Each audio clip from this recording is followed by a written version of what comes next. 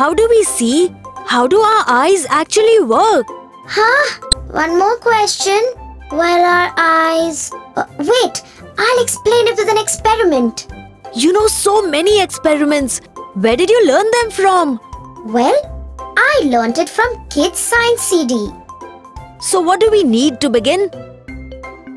A card, sticky tape, magnifying glass, moldable clay, scissors, tissue paper, torch and fish bowl. What do we do next? First, tape the tissue to the side of the bowl.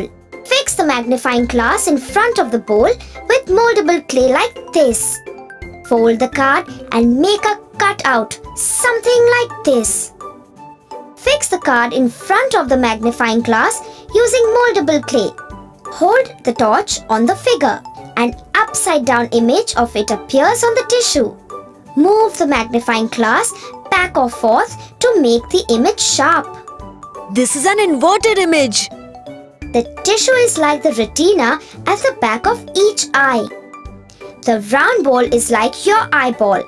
The torch lights up the figure in front of the model eye. The lens bends the light rays from the figure to form an image.